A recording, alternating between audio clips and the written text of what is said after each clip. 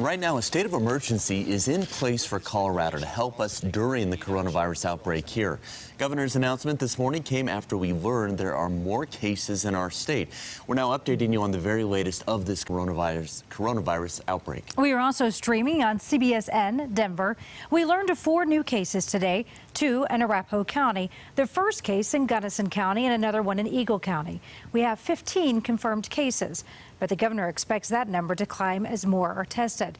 By declaring a state of emergency here, Governor Polis says it will allow him to take measures to ease the spread of the virus and limit economic disruptions, including asking private employers to provide sick leave to workers during this outbreak.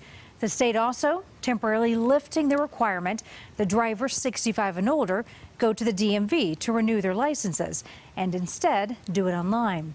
The governor also seeking more testing capacity here.